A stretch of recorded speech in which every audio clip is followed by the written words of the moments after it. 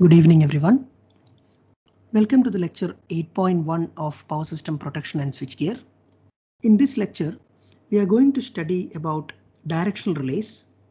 That is, to the existing relay, how will we add the directional feature to protect the faults to a particular direction only. So let's see a figure first.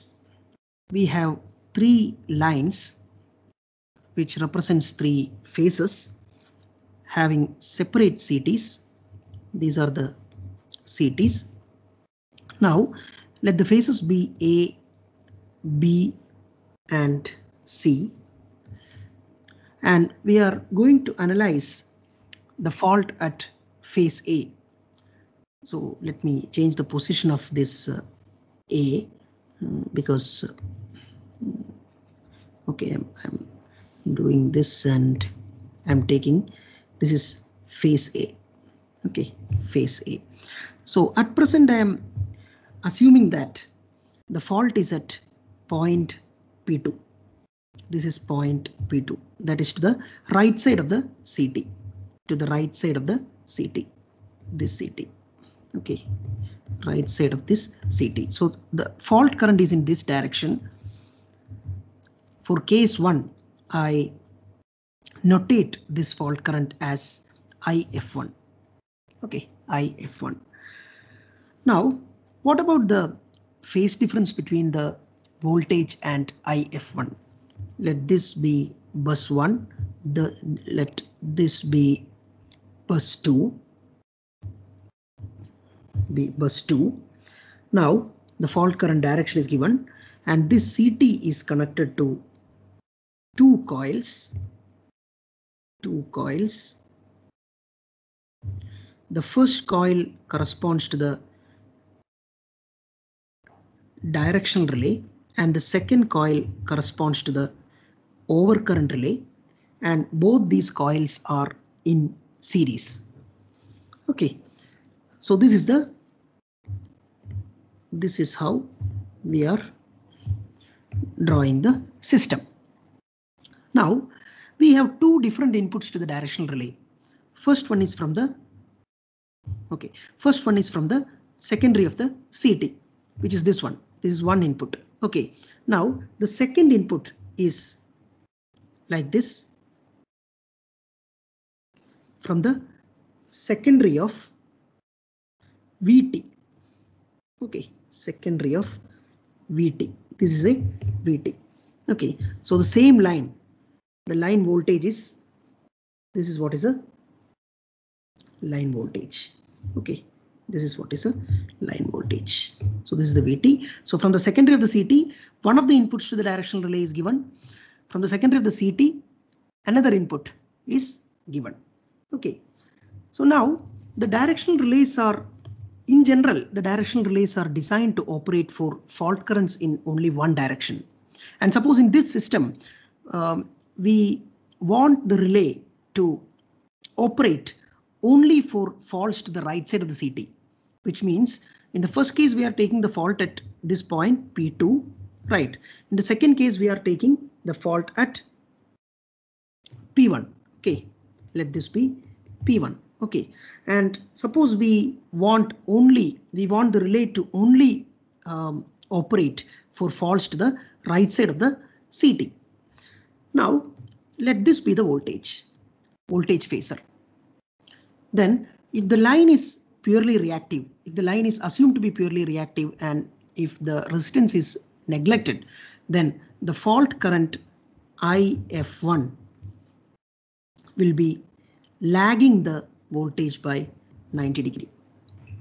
Now, what about this current, the direction of this current, if the fault is at point P1, which is to the left side of the CT, then this current reverses, right? This current will reverse like this. In this case, we have IF2, the second case fault current. In the second case, the fault current is IF2, which is to the left side of the CT, and current leads the voltage by 90 degree. Right. Now from this phasor diagram, we are going to define the trip region and the block region of the directional relay. So as the line impedance is mostly reactive, a fault at P2 to the right of the CT will have a fault current IF1 from bus 1 to bus 2 that lags the bus voltage V by an angle of almost 90 degree.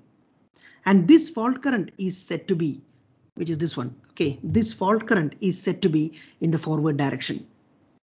On the other hand, if the fault is at P1, to the left of the CT, we will have a fault current I, which is IF2 here, IF2, that leads V by almost 90 degree,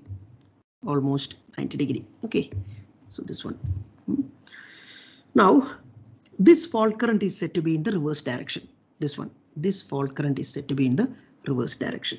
So for forward fault current, we want the relay to act. For reverse fault current, we want the relay to block. That is how we are going to define the block region and trip region for the directional relay. Okay, now let's take like this. See, if the forward fault current is the angle of forward fault current is like this, then the reverse current will be like this, right? If the angle is like this, then the reverse current will be like this. So all possible forward fault currents can be in this region, right? This region. So this region could be defined as the trip region, right? Trip region. So let me mark this. This is the trip region.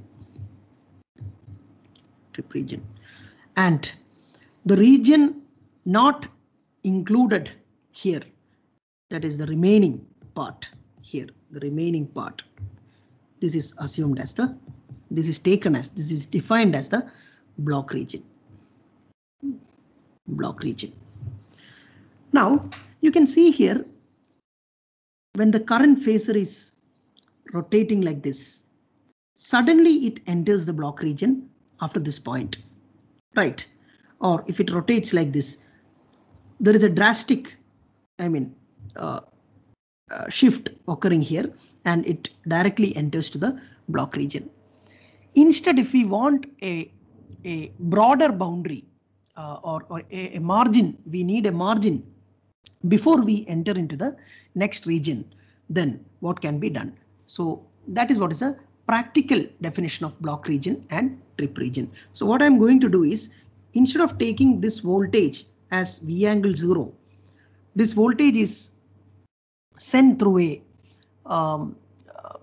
this voltage is given as input to a phase shifting element, and this voltage I am taking as V angle phi 1. So there is an angle here which is phi 1. Okay, so the whole trip region and the block region, this will be shifted.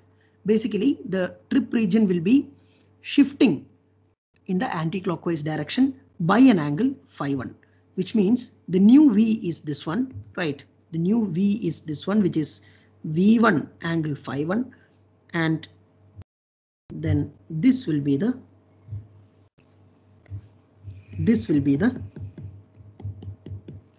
block region, and this will be the trip region. Okay, so this is how we define the block region and trip region. Now let's see the condition for production of torque, so that the relay circuit is active and it sends the trip signal to the circuit breaker.